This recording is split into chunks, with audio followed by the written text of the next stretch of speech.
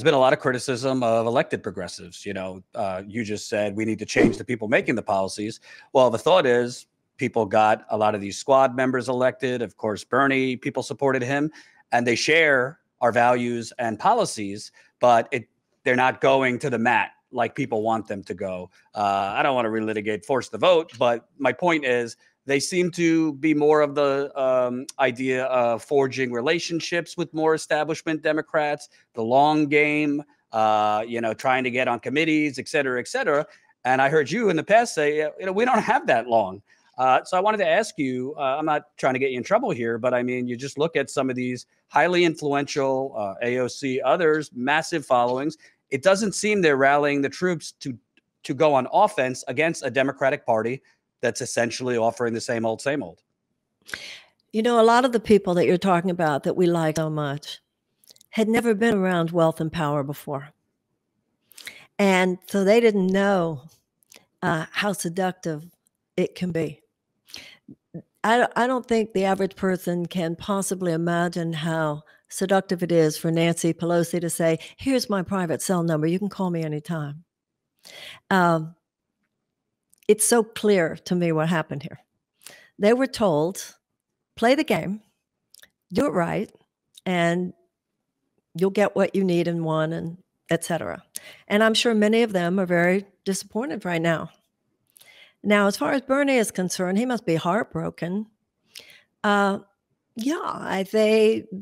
trusted people in situations that perhaps in retrospect they should not have trusted. There's a conversation about how back when Bernie was first a senator, many senators weren't that nice to him, sort of peripheralized him, and Joe Biden was nice to him. He was his friend. All of us can imagine that. You have personal relationships. Now, in my life, I've been around quite a bit, and I think of myself as socioeconomically well-traveled. So I see certain things and I go, yeah, they should have known, but maybe how can I say they should have known? They hadn't been offered the private cell number of somebody that powerful before, so didn't know what a trap it is. Right. But we'll see. Everybody's on their journey. But the point is, one thing right now is what we need to get is about the system, not the people.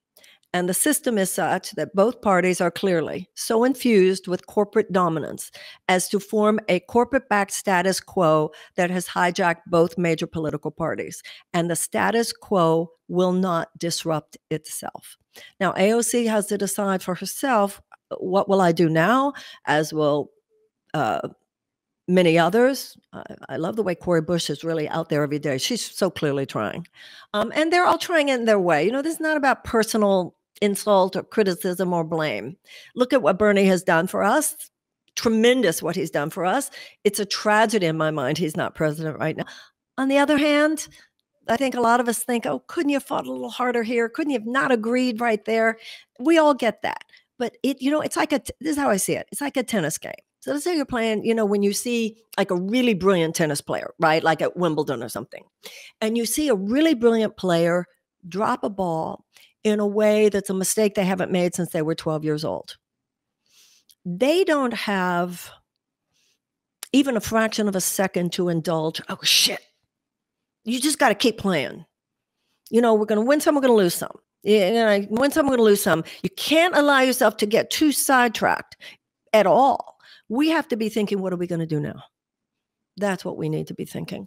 And as I was saying yesterday in a conversation with Crystal Ball, none of this would have happened had the American people not taken our eye off the political ball, as it were, for the last 40 years. Now, some people are listening and going, well, I wasn't even born 40 years ago, but some people are. None of us have played it perfectly, and all of us just need to do our best going forward. And if we're deeply reflective and in touch with what's happening and hip to what's going on in our lives and how we can help, I have a website called candidatesummit.com.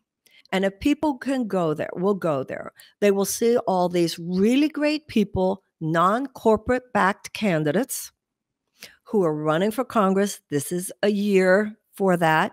Look at the videos of these people. See what progressive is running in your district. If no progressive, I was talking to a woman the other day. She's in Northern California.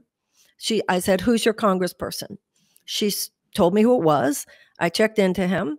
I called her back. I said, you realize this guy is like totally corrupt. He's a corporatist Democrat who does nothing. She said, yeah, I know. I said, well, what progressive is running against him? She said, well, apparently no one. I said, why not you?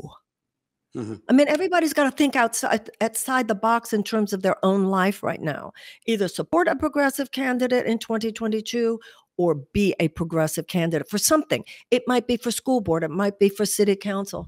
This is the last thing we need to do is be anti-electoralism right now. Nothing would make the oppositional forces happier. And what would be I mean oppositional to us. What would be your rebuttal to people who say, I get that, but we just talked about elected progressives who are not fighting to the mat for these policies. So you're telling me run or support people in my area, but aren't they just going to get in? They'll get Pelosi's number and... Yeah.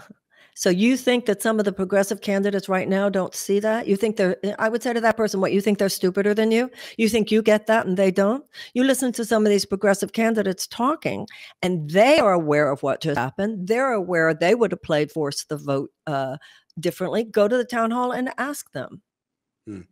And listen, I don't know, Jordan, but I would assume that some of the people who didn't do force the vote might be looking back at it now thinking we should have played it that way. I don't know.